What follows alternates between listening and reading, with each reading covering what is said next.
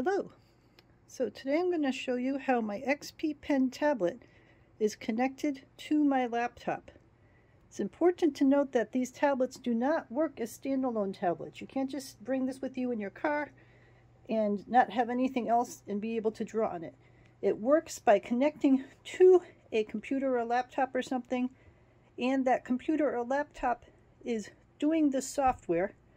It's running whatever the software is, and it's sending a monitor signal to the tablet, and then it's also sensing the pressure on the tablet just as if it was a mouse or drawing tablet or some other kind of device like that, so that you can interact with the program. But this tablet does not have any program inside its brain.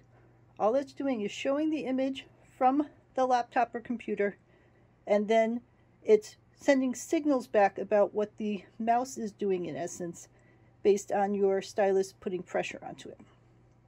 So when you first connect up your XP Pen tablet to your laptop or computer, it's going to need to install drivers just like any other external device, any keyboard or mouse or anything. On Windows, it's very easy. You just go to the XP Pen website where they give you a link, and then you download the device, so it installed super fast and easy.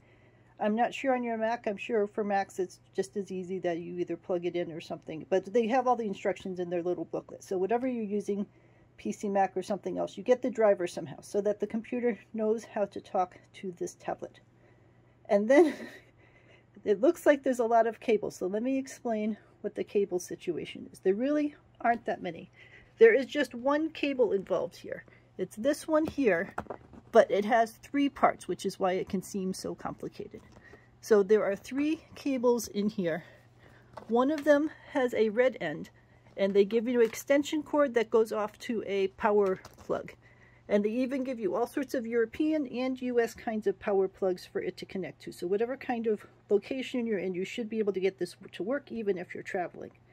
So one of the three plugs is a power plug. It just goes to a power outlet, and that is fine.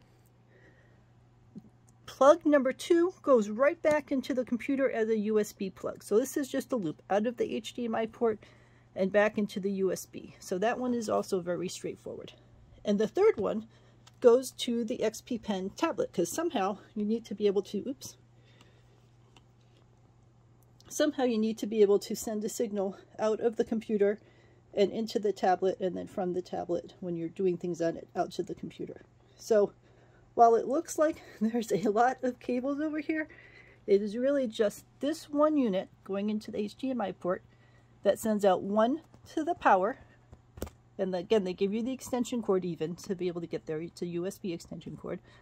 One goes right back into the USB port, and the third one comes over here and goes in to the XP Pen tablet. So the cables are straightforward. They give you all the cables. You don't have to buy anything at all. And the driver is straightforward. Again, on Windows, you just go to their website and download the driver, and poof, about 30 seconds later, everything is up and working. And this unit has no software on it. All it's doing is showing you the screen from whatever software you're running over here on your laptop or PC or whatever it is that you're using. You can use pretty much any software, because all this is a monitor. So you can use, Photoshop, or you can use Illustrator, or all these other things. What I decided to test out is they give you free software, which is called Art Rage. So as part of the purchase of this, they give you a choice of either photo editing software or animation software. But I chose their drawing software, Art Rage, because a number of the teens that I work with use it and love it. And it really is super easy to use. You've got a bunch of different brush styles over here, so you can choose different watercolor brushes or acrylic style brushes or pens. And over here you get a color wheel, so you just click to choose whatever color you want and whatever darkness, and they even have metallics. So you just choose your type of brush, choose your type of color, and then start drawing with your stylus. And if you decide you want a different color, you just click on a different color and start drawing. And you create different layers, so you put all the black stuff on one layer and then all the blue stuff on another layer if you want to do it that way. So it's very easy to learn, and then very flexible in terms of actually using it. So that is how it connects. It is a very fast setup.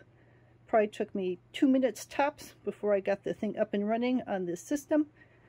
And I am very happy with it so far. So I'm going to record some videos of me actually drawing shapes so that you can see that process. But let me know if you have any questions about how this sets up and the general idea of how it works. That it's not a standalone tablet. You can't take just that tablet somewhere and have it do something. You need it plugged into the host machine that is running the software, whether it's a laptop or a tablet or a PC or whatever else it is. I love the laptop system because when I go to the art gallery to do my sitting time in the gallery to be able to keep an eye on things, I bring along the laptop and I'll bring along the tablet, and I can just sit there at a table drawing away, and it makes it very convenient and easy, and I don't have to bring all my art supplies with me. So, well recommended. Let me know if you have any questions at all. I'm happy to test things out for you.